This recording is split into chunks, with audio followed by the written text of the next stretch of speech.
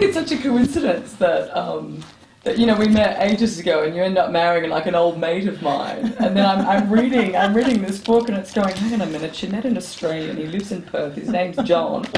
Oh my God! And here you are. Yeah, one of the first lunches I think I ever had in Australia, you were at that lunch down at Wise Winery in Margaret River. That's right. Yeah. That's a long time ago. That's a long time ago. Yeah. But it was fun times. No, it's great. Well, I remember at the time that we're thinking, oh my God, John's met this American girl. How's it going to work out?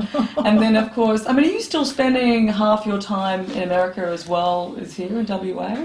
Quite a bit. I have in the past couple of years spent a lot more time there just because my dad's been sick and he's passed, and I was launching this book, and now I'll be here.